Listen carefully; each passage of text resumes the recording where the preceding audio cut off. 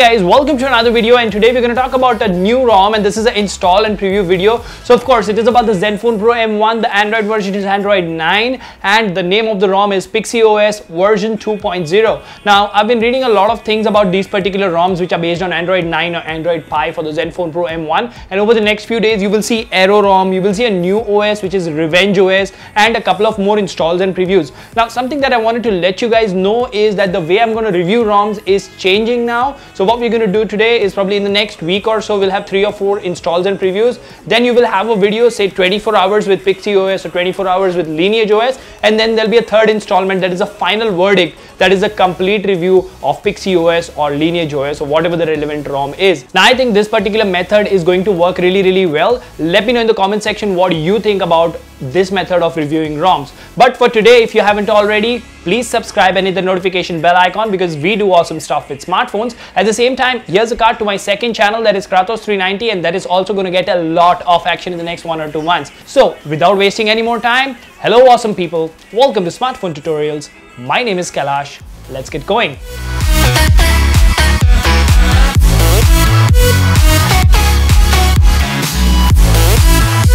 Hey guys, welcome to another video, and today's video is going to be about Pixy OS for this wonderful device, that is a Zenfone Pro M1. So as you can see on the screen, we are right now on a stock ROM, that is a TWRP based stock ROM. So let me just go ahead and show that to you guys real quick. First August security patch, and the build number is 327. So we do have TWRP installed and all the regular things installed. I would recommend you go ahead and copy this ROM and all the other things that are needed to your phone's external memory, that is the SD card, because that is a much more convenient way of doing it. I would highly recommend you guys to go ahead and back up all your data, make sure you have more than 50% battery, and we will be doing a clean flash. So this is basically an install and preview. So we're just going to install the ROM and then we will have a first look at it. So of course right now everything is backed up and taken care of, so let's quickly go ahead and power the device off. There we have it. Okay, once the phone is powered off, you need to press volume and power down in order to go to TWRP. So we will press and hold both of those. Alright, and the moment you see the powered by Android logo, you can go ahead and release those buttons and it should boot into TWRP just fine. Now you will need Google Apps and the ROM file, and it is recommended that it be on the latest stock ROM before you try this so that you don't run into any errors. And just to give you a heads up, this ROM is based on Android 9.0 Pie. Alright, so as you can see on the screen right now, we are in TWRP. So the first thing that we're going to do is of course wipe, advanced wipe.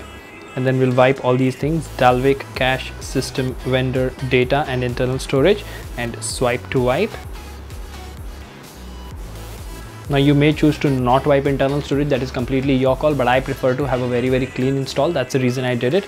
Then we need to go to install, up a level, select external SD, and let's select Pixy OS.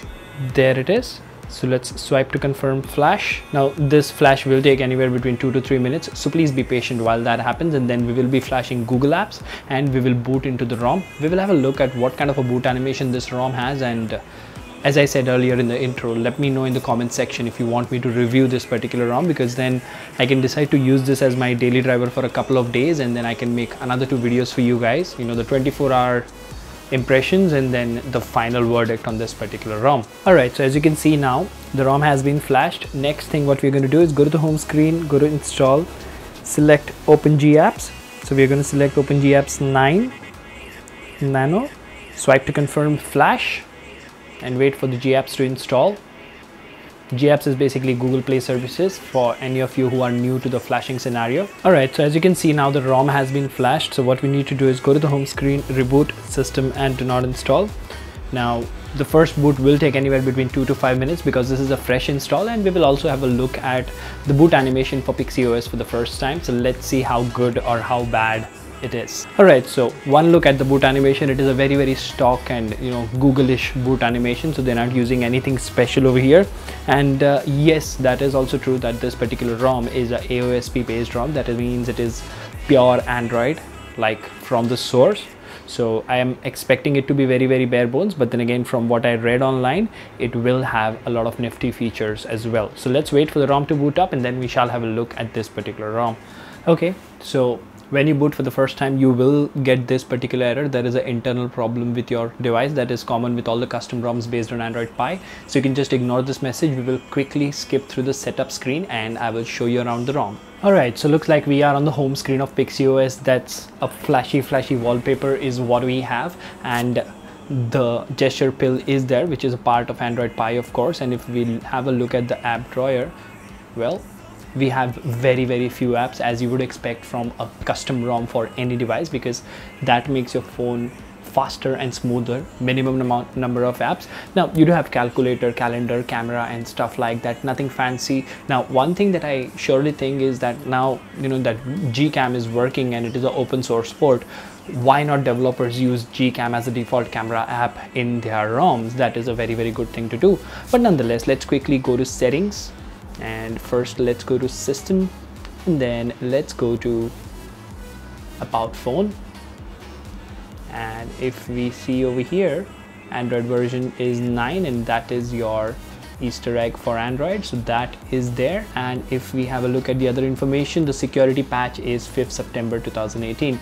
So all the Pixel experience like features are here. You have feed to the left, you have the default Android P launcher which is available, and overall the ROM feels very smooth and it feels very promising is what I would say. But if we go to settings and let's see if we have anything that is there on the customization front for this particular ROM. Not really. We have digital well-being, we have buttons, and do we have anything which will allow us to customize the phone?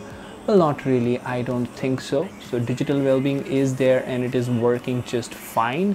Apart from that, if you go to buttons, you have navigation bar, power menu and a few customization options over here. So there's not a hell lot of customizations, but from the first impressions, guys, I would say that this ROM feels very fluid and very smooth. And if you want me to go ahead and use this as my daily driver, please let me know in the comment section, because once we've installed it and once we've had a first look at maybe like the complete functionality. For example, let's quickly go ahead and open the camera, and let's open the front camera for that matter, and let's see if it works, because I think it should work just fine.